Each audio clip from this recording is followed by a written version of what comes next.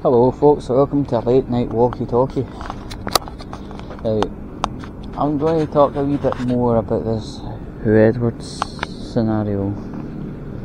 I'm not going to talk about what he's done per se, while they break lights or something.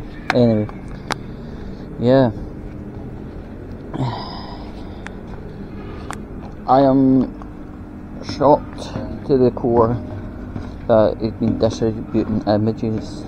That's what we can see. And anybody legal-minded out there knows Cat 1, 2 and 3 are pretty serious. They're extremely serious. He was up in front of magistrates, I think that's what they call it, magistrates. And the full case will start in September. People have been deliberating what's going to be the outcome, what's the penalty. Now, he's got 37 on these brackets and others on other brackets. If things are going right and the judge can understand the seriousness of any category, he should go to do some jail time. Straight and simple. And even the seagulls are agreeing with me. You hear him? Noisy bastards. But anyway, yeah. And it's coming apparent that the BBC are holding a lot of dirty secrets, a lot of they know who's, and that is wrong. It makes us sickened as a general public to pay our £169 TV licence. It exactly makes me sick and repulsed. When it comes to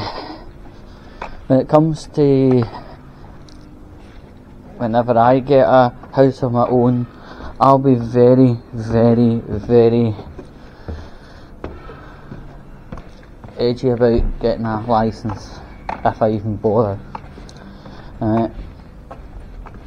It's absolutely abhorrent. It's blood curdling, you know. The first we got known was he'd shared pictures with a fellow guy, and his missus was sending him off to the Priory. And the history from that was he'd been in mental hospitals before. I don't think he was actually going in to receive treatment per se.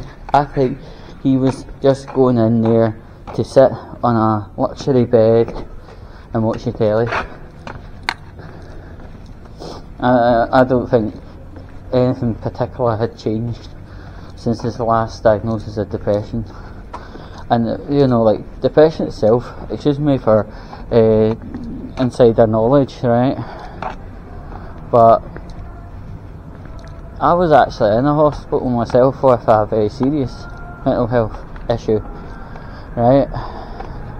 And to actually get even considered for an admission, you have to be in an exceedingly poor way, an absolutely diabolically bad way, and you have got to be showing a risk to yourself, right, and a continued risk to yourself. And you've got to have, let's say for instance, you know, like, engage with interventions the local mental health team provide, and not having any benefit whatsoever. That's the kind of stuff that gets an admission in NHS Scotland territory, right? And yeah, hearing him using the Priory in such a way is absolutely grotesque.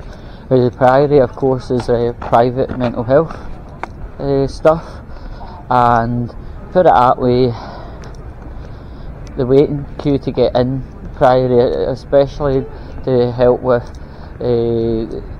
symptoms arising from autism is humongous. Right? There's like a private place not that far from where I stay, and the queue can easily be 2 years. Right? And then, you know, if you're talking about acute admission wards, AAWs, right? Some beds do become free on a daily basis, but, you know, people could be waiting an easy week to actually be assigned a bed, and then it doesn't just come with a bed. You know, when people get admitted, they get lined up with a consultant psychiatrist and 2 nurses, known as an associate nurse and a normal nurse. Right? It's not called a normal nurse, but you know what I mean. You know, just a general nurse and an associate nurse that takes to do with your healthcare, right? And admission to one of these acute wards costs £1,000 just to get your name put on paper and you through the door. I think what happened with Mr.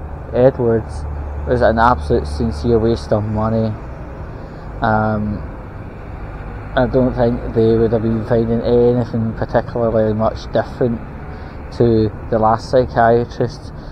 It seems very, very likely that his wife just phoned up the doctor and got him shipped into Priory to hide from some of the heat, and that's fucking terrible, because as you have heard, it's very difficult to get a mental health bed for someone who's generally suffering, you know, and that's why, especially at A&E, they try and trick you out of wanting help.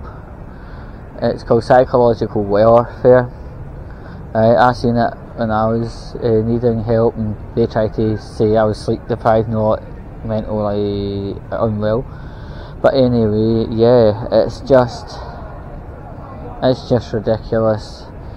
I just hope the judge doesn't even throw down something known as a compulsory treatment order, which is a stay at a mental health hospital under section, because there's nothing really wrong with him. He's just a fucking horrible, horny, slimy cunt. And yeah, people like him make the wait for an acute bed that bit longer, and as I say, you know, the nurses and try and trick you out of it. You know, it's not like back in the day where, you know, you could turn up at the doctor and you're talking shite to him and he immediately phones for the nearest ambulance to take you to the nearest psych hospital. But yeah, generally put, I'm going to keep my eyes on this case. I'm going to keep eyes on the case, see what the penalty is. I think if anything, it should be literally a jail term, and maybe whilst he's in there he gets a really good hiding for what he's done, because people like him obviously make the world a lot less safe, and when people don't feel safe they kick up. Then that's why we have riots and everything else.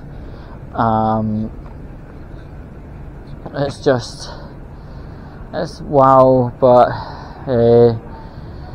the court case is September, so it's about 6 weeks or so to get everything assembled. I really do think there's nothing that can be done apart from a jail term for him. He's evil. You can see it in the eyes. You just need to type in Hugh Edwards, H-U-W Edwards, boom, and that's, you'll see what I'm talking about. Anyway, it's getting a little bit late. I need to get on my bike, and I'll catch you all later.